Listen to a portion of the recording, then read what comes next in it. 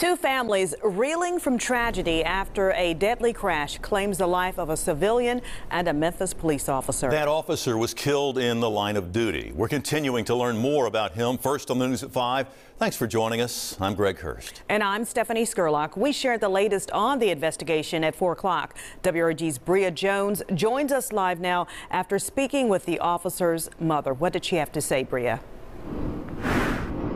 Well, Stephanie, Sharon Jones says she's cried all the tears she can, but wanted to speak with us to let the world know her son was a life taken way too soon. He said, yeah, I'm finna go save some lives. I was like, all right, baby, be safe, be careful. Recalling the last words she heard from her only child, Sharon Jones says this morning she got a knock at the door that left her numb. My heart hurts so bad. I don't know how to react. I don't know what to feel. Her niece asking her to come over, where she says, surrounded by law enforcement, she was told her son, 32-year-old Coriel C.J. Jones, was killed in a crash. I couldn't believe it. It's like, no. I know he's a good driver. According to police, Jones, who joined the department in 2020, was heading to a call when he was involved in a 3-car crash near the intersection of Shelby Drive and Pleasant Hill around 3 a.m. Investigators say the driver that hit Jones also died. We finally saw the crash, and it was horrible. It was a horrible crash, and I don't want to see it again.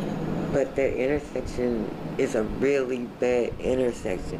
Everybody is feeding in and letting you know that, hey, somebody's going to get hurt here. Jones's aunt, who worked for the Shelby County Sheriff's Office, introduced him to law enforcement. She says before becoming an officer, he served with the Memphis Fire Department.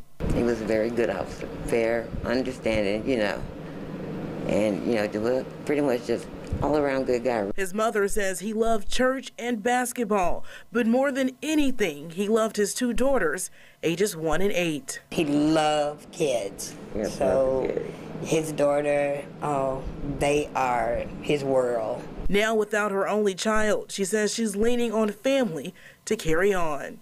It hurts. It hurts so bad. And all I know is it hurts.